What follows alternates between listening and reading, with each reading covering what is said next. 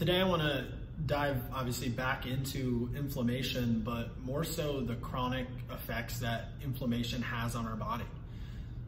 We live in a society that is not healthy. Right now they estimate that 50% of American adults have at least one chronic disease or disease process going on, and about 40% have two or more.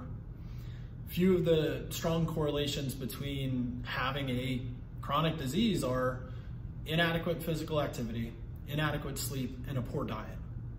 This made me think back to a couple weeks ago when we had our National Public Health Week, asking patients, what role does chiropractic care have on your health?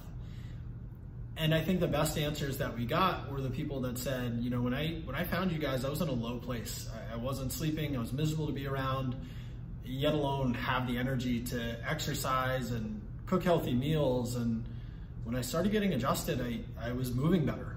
I was less stressed. I was easier to be around. I was more inclined to exercise.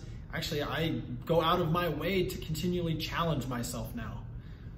That is what we're after here, guys.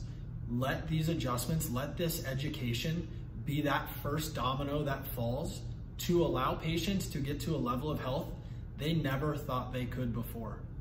We know that we help people move better. We help people sleep better. We give them the resources to know what they should and should not eat, how that affects their body. Spread the word, guys. You never know how powerful one of these conversations can be. Inspire someone today.